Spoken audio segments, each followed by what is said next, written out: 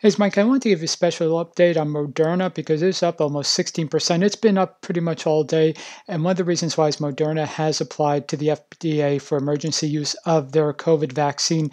Now, the vaccine, it's pretty remarkable. In their trial, no one developed serious side effects or serious infection. So this vaccine is 100% effective, which is kind of amazing because the whole COVID situation started a year ago, and it's really unprecedented to get a vaccine that's this effective within 1 year. It's usually about 3 to 5 years.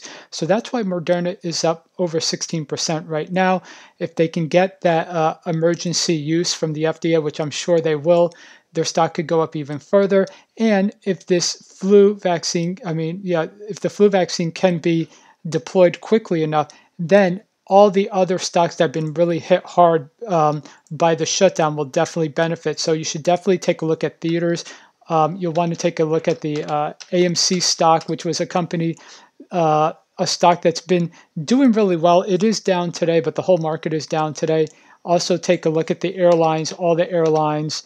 Look at the cruise lines. All of them are down, so this may be an opportunity to buy some stocks on the dip.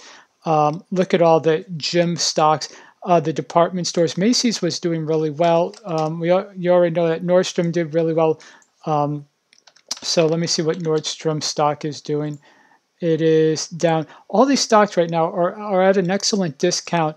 If Moderna could get their approval for emergency FDA use, and as I said, in their testing, it was almost 100% effective against severe infections against COVID. So definitely keep an update on if Moderna gets the approval and how fast all of this gets rolled out, because I do think the reopen trade is probably going to be one of the best trades that you can get going into December, January, and February. So go ahead and look at some of those beaten down stocks. Also, go ahead and look at Moderna. I know it's up 16%. It's a possibility it could go up more.